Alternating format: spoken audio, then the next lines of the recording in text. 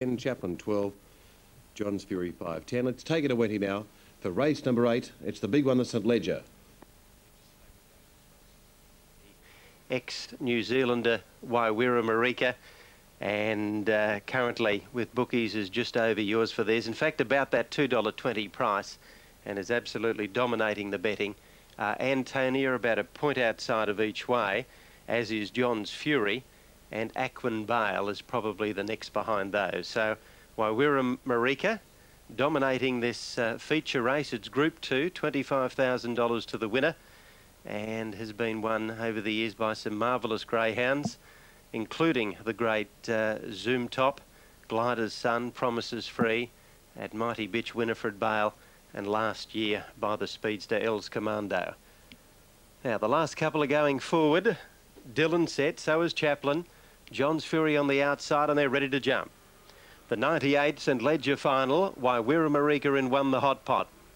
Racing now. Waiwira Marika left well, so did Aquin Bale, and Dylan was nicely away. Aquin Bale is going to lead them. Aquin Bale stormed to the front from Waiwira Marika. Dylan goes to third, and then Chaplin followed by Antonia, John's Fury, Crystal Light, Pascali Bale last of all. The Victorian down the back, Aquin Bale out by 4 lengths. Dylan in second position, Waiwira Marika the fence. Then Antonia followed by Chaplin and Crystal Light. Aquin Bale led for home. Waiwira Marika's coming at it. Waiwira Marika and Dylan. Waiwira Marika. Waiwira Marika wins the St Ledger. Second, Dylan. Aquin Bale in third position. Close up was Antonia, Chaplin, John's Fury, Crystal Light, and Pascali Bale was last.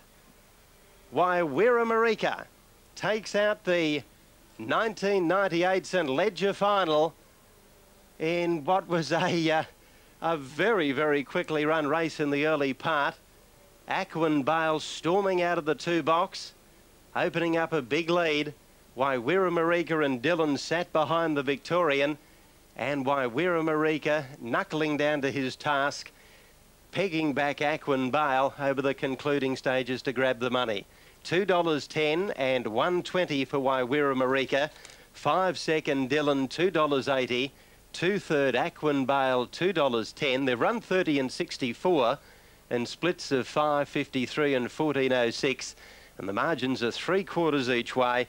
Well, it was backed on track like a certainty, and $2.10 and $1.20 certainly dominated the betting in this very, very prestigious race, the St Ledger, and a marvellous win by the favourite. Those superfecta numbers 1, 5, 2, 3, 7 and 8. Waiwira Marika by Noble Talent from Lemon Pearl was bred in New Zealand, born in New Zealand, and is owned by Strumple, trained by Harry Hampson from Riverston, and another feature win to this trainer from the Riverston area, who's been certainly one of the great trainers in greyhound racing. Waiwira Marika, Dylan, Aquin Bale certainly had the favourite backers in their mouth in the early, with their heart in their mouth in the early part of the race.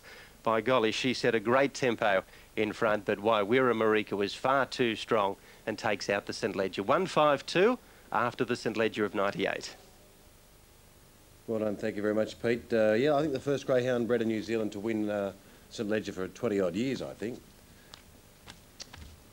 Don't quote me on that, but I think it might be right. Now, Waiwira Marika, the winner there in Sydney. It's been a wonderful night, hasn't it, so far? Globe Derbies. Next, punters, let's have a look at the market on race number 6 on the card. And number 1 here is showing at $10, Why Milk a Moo Cow, who was a last start winner at 1 Tuesday afternoon. Is the Australian